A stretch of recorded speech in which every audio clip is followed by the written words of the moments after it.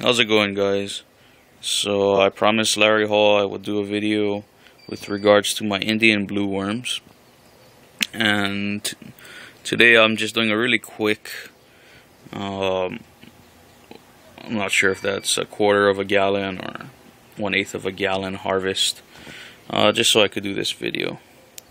So my primary worm, which I use in my compost bin, is the Indian blue worm, which we have a little escapee here.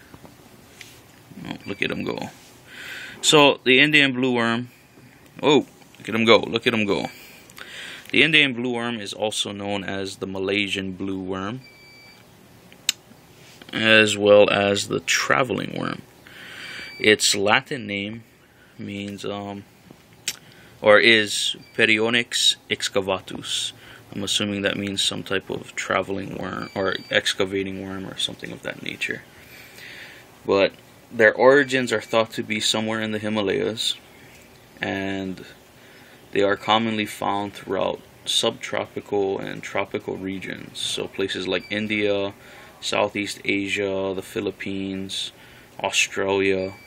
With regards to the United States, they are usually found south of the Mason-Dixie line, and in the Gulf region. With regards to Hawaii, as you can see, we have a local population, but we are not sure how they got here. There's another guy right here. So, ideal conditions for this worm. As I stated, they like subtropical and tropical regions with temperatures, sorry if it keeps going in and out of focus, guys, with temperatures that range from about 75 to 80 degrees is their ideal, or excuse me, 70 to 80 degrees is their ideal, 70 to 80 degrees Fahrenheit is their ideal temperature range. But they can survive as low as 45 degrees Fahrenheit and as high as about 95 degrees Fahrenheit. But with regards to reproduction and just basic climate preference, they do best in 70 to 80 degrees Fahrenheit. Now, the average length of a worm is about, in its natural state, or when it's not stretched out, is about 1.5 to 2.5 inches long. So it's actually smaller than a red wiggler, but as you can see, when it stretches its body out to pull itself across whatever medium it's crawling on, it can get upwards of, I've seen some in my bin that are probably almost 8 inches long, so when they're stretched out, so they can look quite big. They're actually just a very small worm. Now, with regards to reproduction rates, if given the ideal climates and conditions and environments, they will usually produce about 20 worms a week. And like all other worms that I know about, they are hermaphrodites, but require another worm to basically to form a cocoon around several fertilized eggs. And these eggs usually take about 2 to 3 weeks to hatch. And here's a shot of what the eggs look like. Hopefully I can get that to focus.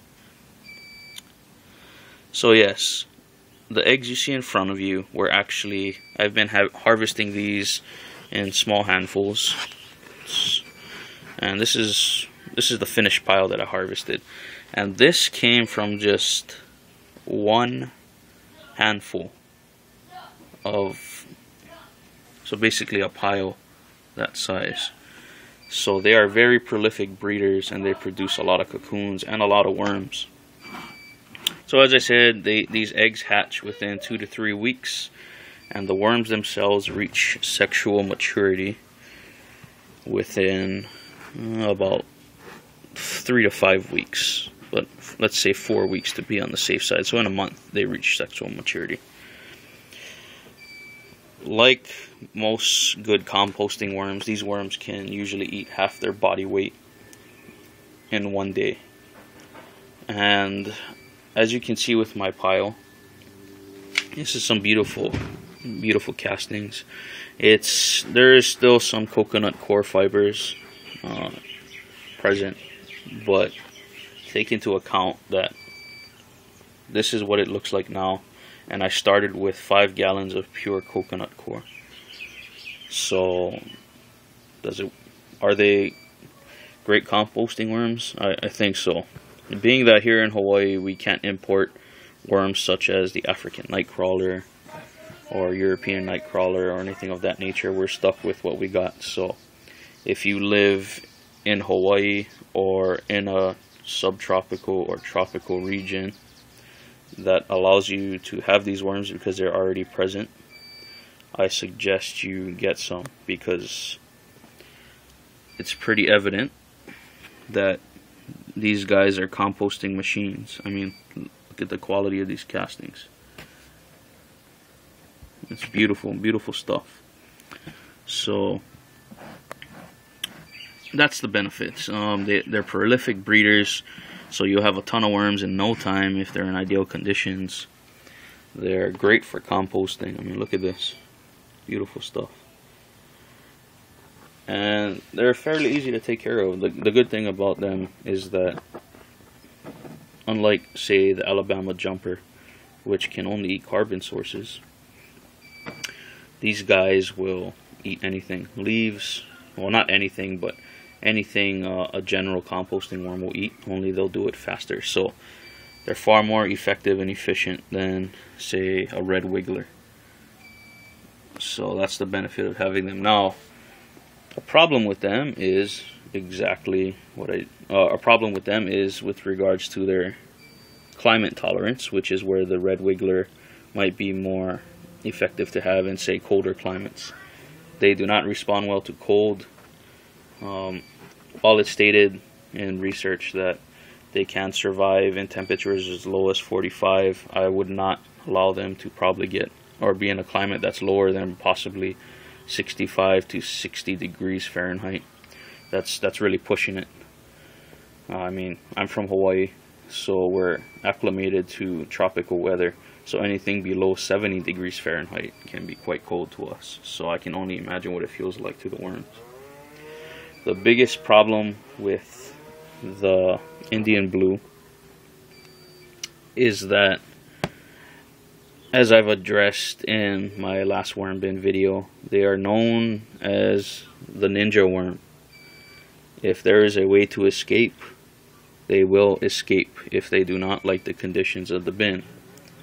So as you know, I built a new worm bin to basically allow me to keep in excess of 1,000 worms in one bin, because, you know, these guys, they work well together. So I thought my new design was impervious to escape, but over the past week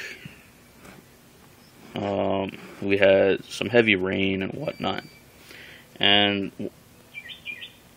I want to say about 5 days ago I came out, and all these worms were actually, or not all of them, but I want to say about 20 to 50 of them were all corralled up here under this burlap bag, which I use just to give it, shield it from the light and just give it some, allow it to aerate. When I lifted this up, because I usually check on the status of if they're eating or not at night, we had about 20 to 50 worms just corralled right in this area, and I couldn't wrap my mind around it, how they could have escaped. So what I'm thinking is, you can see in here, they crawled up the wall, and I've noticed when they crawl, they have some type of slimy liquid that they excrete from their body, and I'm thinking they were able to actually stick to the ceiling of the wall and crawl out, so from under here and crawl out on top.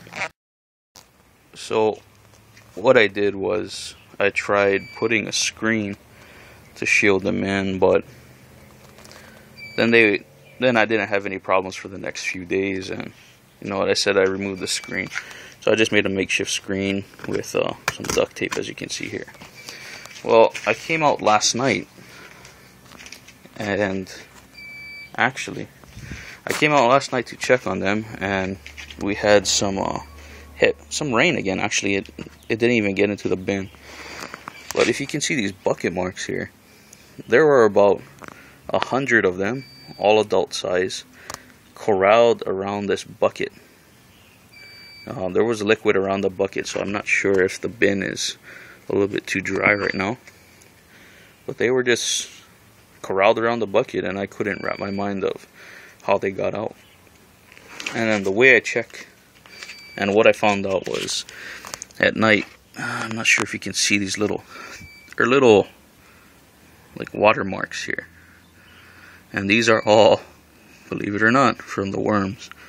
So I'm not sure if they're only crawling out of the top or if they're also crawling out of the bottom. I do have some water holes drilled in the bottom of this bin. So I'm going to improve the design, and I'll make a video about that at a later time. So back to the worms. That is probably the major problem with raising this worm is that, see what I mean? Look at that. Making a run for it. So if you don't have an airtight bin or an escape-proof bin, these guys will escape. And it cost me about $100 for 1,000 worms, which is a good price for Hawaii. But you know, that's a lot of money wasted. Granted, they do propagate quite efficiently and effectively, but you still have to wait until those worms are mature in age in order for them to, you know, start really composting material and making more babies. So yeah, so basically that's the Indian blue worm. With regards to my future plans, I'm hoping to, depending on the number of worms I have, I'm hoping to make maybe 1 or 2 more bins. So I have 2 to 3 bins in my worm casting system, just so I can start propagating more of them and quite possibly selling the castings. With regards to actually selling the worms, I really respected what Zach at Eva Blue Worms did for me, and being that, you know, that is his primary market, I don't feel right selling my worms. So I basically told him, you know, if I might sell my castings, but I respect his business, and I wouldn't try and encroach on basically what his market is, which is selling these worms, because he provides an excellent service with regards to selling worm castings, worms, and other things like rabbits, which form a great composting material. So if anyone in Hawaii is interested in buying Indian blue worms, please check out Zach at Eva Blue Worms. Great guy, very knowledgeable, and he provides great service. So, and other future plans I have with regards to my worms. As you saw with the bin, I'm going to make some improvements and film the process. I'm thinking of somehow incorporating a removable screen, maybe with some Velcro, and for the bottom hole vents. Okay, another problem I saw with the hole vents. So I drilled really small holes because I didn't want them escaping. But what I noticed was that the holes were so small that the castings actually clogged them up. So one day I went to actually saturate the soil a lot, and that's what I forgot to mention. The first time they tried to escape was after a heavy soaking with a watering can, just to, you know, because I thought the bin was a little bit too dry. And when they escaped again yesterday, what I noticed was, as I dug down into the bin, the bottom was really heavily saturated with soil, so much so that it almost felt like it was pooling at the bottom. And what I found out was that the air holes at the bottom had become clogged with castings and the water wasn't able to escape as effectively. So what I'm planning to do is possibly creating a separation layer that will allow the water to basically pass through whatever medium I have that's separating the bottom of the bin and the air holes from the castings. And this will basically allow the water to drip down, but at the same time hold back the castings and hopefully prevent the worms from coming through. I still need to figure that out, as I explained, because I still need to figure that out because, as you've seen and as I've explained, these guys will find a way to escape, and I don't want them escaping to the bottom of the bin and drowning. So yeah, that's basically the video. Hope you guys enjoyed it, and especially you, Larry. Hope this fulfilled your desire to learn more about egg. Hope it fulfilled your desire to learn about these worms. If anyone has any questions or comments, or anyone has any questions, feel free to send me a message, and don't forget to comment and subscribe below. Alright guys, thanks.